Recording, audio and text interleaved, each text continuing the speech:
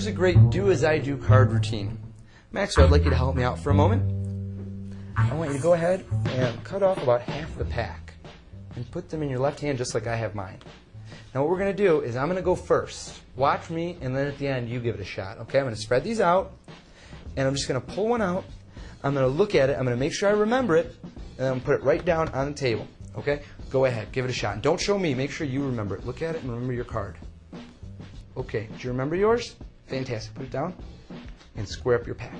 Now I'm going to take your card without looking at it, and I'm going to put it into the middle of my pack and square it up. Go ahead, do the same with mine without looking at it. Okay, great. Now let me take half of your packet,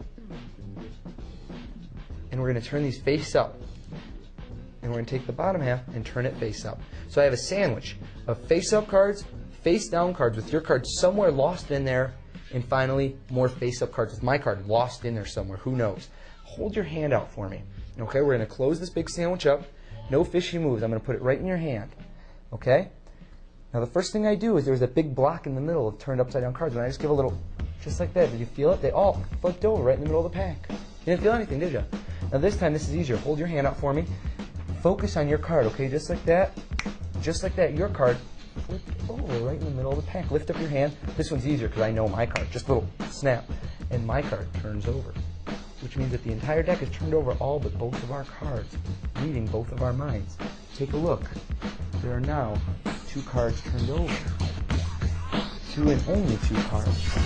My card, the King of Spades, and your card, Five of Clubs.